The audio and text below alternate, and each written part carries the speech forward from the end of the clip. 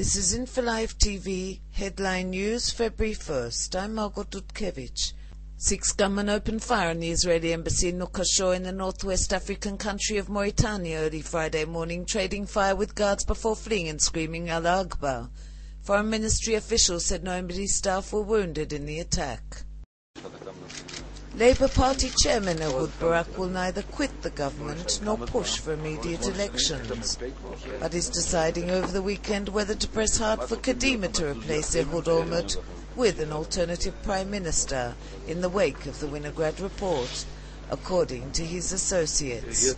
Captured IDF soldier Gilad Schalit is alive and in good condition, Hamas's Syria-based leader Khaled Mashaál was quoted as saying Thursday.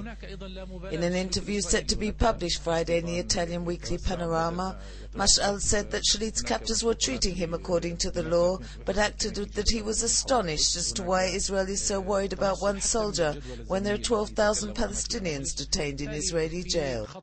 On Thursday, 6 years after the September 11 attacks, the remains of Ashdod resident Alon Avram were laid to rest. Avram was among the passengers on board United Airlines Flight 175, which crashed into the southern tower of the World Trade Center.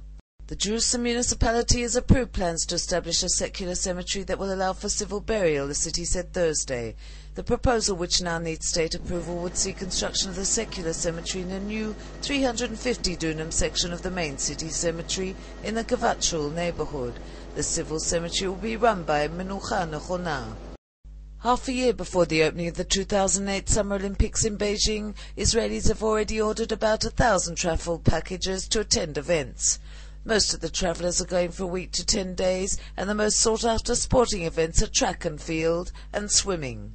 That's all for InfoLive TV, Israel's only internet television website that broadcasts in 4 languages to the world. InfoLive.tv, live on your mobile phone. Do you want to keep ahead of the news and receive updates on what is happening in Israel? InfoLive.tv offers you a unique service.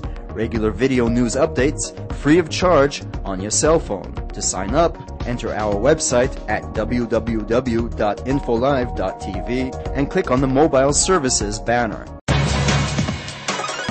Today, the whole world talks about Israel, but who broadcasts from Israel to the world in 4 languages, live from Jerusalem? InfoLive TV, the first international Israeli television channel that operates 24 hours a day, 7 days a week. Follow current events in Israel and the Middle East. Video features, interviews, news programs and news briefs live as history unfolds. If you want a direct link to Israel, access infolive.tv.